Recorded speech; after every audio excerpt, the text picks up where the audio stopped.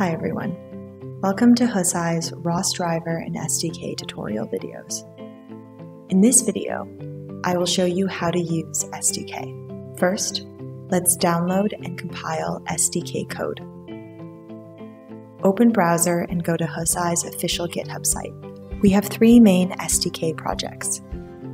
The Hesai Lidar General SDK is for the newest models. Pandar 40 SDK is for the older Pandar 40 model, and Pandora SDK is for Pandora. Open Hesai Lidar General SDK project. You can read the descriptions and instructions on the homepage. First, check the environment and dependencies. Besides the system environment requirements, there are also some library dependencies. Use the command below to install the required libraries. This may take a while if you haven't installed any of the libraries yet.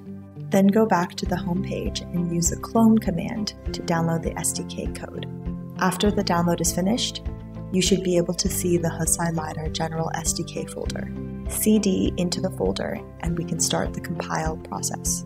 Make a folder named build and go into this folder. Run the compile command for upper folder and then run the make command.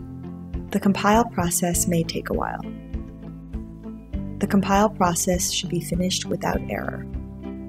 If you have an error, check the system version, the compiler version, and the required libraries.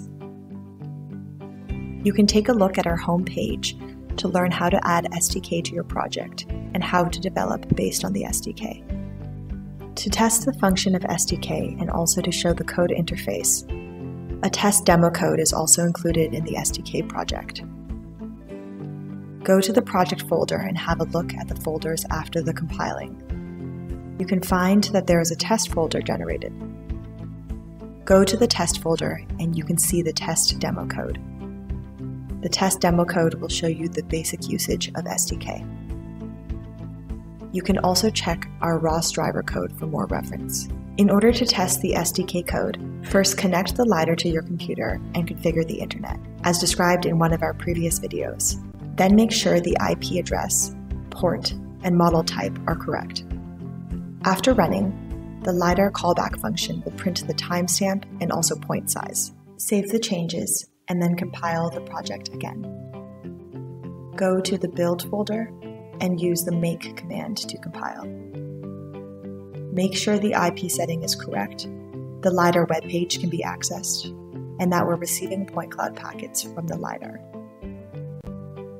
Then, in the build folder, run the Pandar general test command. Now you can see that the timestamp and point size are printed on the screen. This means the SDK code has been compiled and is running well. Now you can develop your own applications based on our SDK. Alright, that's it for this video. See you in the next one.